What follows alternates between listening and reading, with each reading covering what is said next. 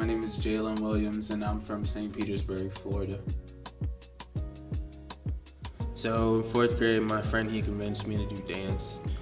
I didn't really get serious with dance until going into high school because I had the decision of playing football and going to school for dance. So I didn't know which one I wanted to do, go to private school or stay in public school and stay in the arts. So I tried out dance for about another year after 9th grade and I liked it, so I stayed in it all through high school. I want to say I really wanted to make dance like a nice career around, junior year going into senior year. First I was really embarrassed about it, but then I just kind of got used to it. People knew me as a dancer. Not everybody really knew too much, but just like the people who I was really around. It took my mom a minute to like really embrace me doing dance, because like at one point she was like, oh, this is probably just like a phase, like this is just a phase that he's doing.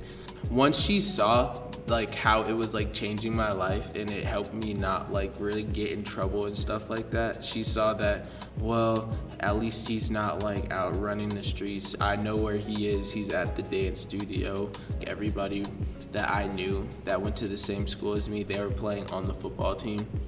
And I was like, dang, that was supposed to be me out there. But I actually end up liking what I do now, as you can see, because I'm still here dancing. I love ballet. That is what I want to do. So one of the things that I really think about every day before I dance is just what can I give today? Like, what is it? If I'm off my leg, then I guess I'll just try to give some extension or some flexibility. Just try to think of something new and not try to be hard on myself, so that way I can just keep progressing and just keep looking towards the goal that I want to be.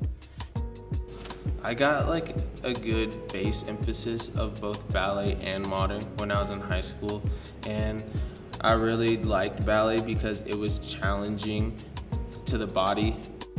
Honestly, I really want to pursue it as a career in a professional ballet company, because there's not many of people of my skin color that are like principal dancers and soloists and stuff like that you see in companies.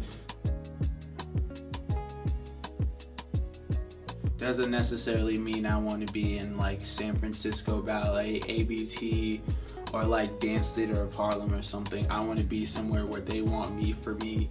Dreads, skin color, age, the way I talk, the way I dress, everything. Like, I like my hair to represent me, and not just because it's like, oh, that's the classical look or that's a specific look. I just want my hair to represent me and let my dancing and my performance represent what I'm putting on the stage, and not just let one thing about me be wrong or just not in the time being or something like that.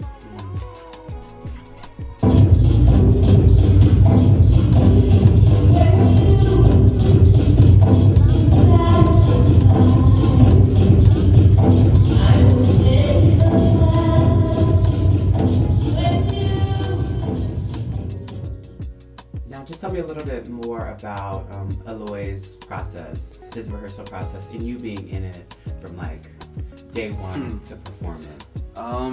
It was a interesting process, especially just like not really including the girls, because like all the girls, they were phenomenal from like freshman to senior, but I was like the youngest guy in the group of guys that we had, and everybody else were all upperclassmen, so I feel like I had to step up a little bit and try to like get on their level in his piece, because since I was the young guy and things like that. And it was good that throughout the process, Eloy, he pushed me a lot, which was great, because he would tell me sometimes it looked like I didn't care or I wasn't in it. So I had to like find ways to fully invest myself within the piece. Well, he's just very into what he does. He loves it so much, and you can see when he dances that he loves it. And I think he goes for things without any fear, and I think that enables him to reach new heights. You know, we see him do, really impressive leaps and turns and things that I think people sometimes are afraid to go for, and he just goes for it. Wild abandon. So. What makes you unique? You know, one thing that makes me unique is my skin color. You know, there are not a lot of black men in ballet for the most part. So it's almost an anomaly. But one of the biggest things that's difficult on the day-to-day is that people remind you that you're not white. And people will remind you that you're not black by subtle things. You know, they'll touch your hair, or they'll make a comment, or whatever it may be.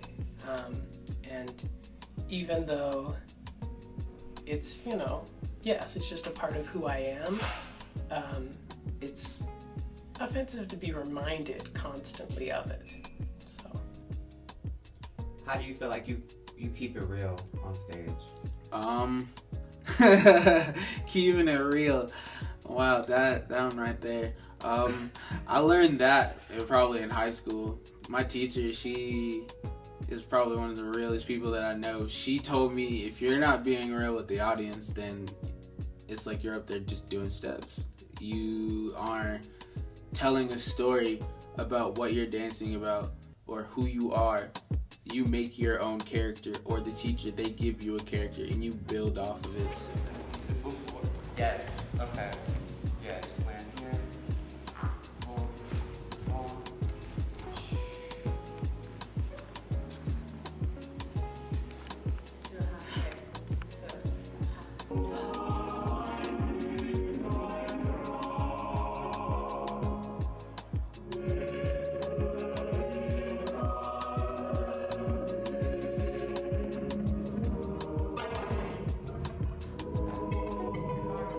Like, my friend, he told me these wise words that I've always followed every day. Just do me and be me. And that's what I am. Like, everybody that I talk to, everybody who meets me, they just get the full me. This is just Jalen, or Jay. That's Jalen Williams. So that's just me, I guess. Like, I could say Calvin and Maggie, they've been pretty good support. Like, I love talking to Calvin. Calvin, he's like cool, funny guy. Like, we have things in common. Like, we both like to shop, or as he say, he used to shop.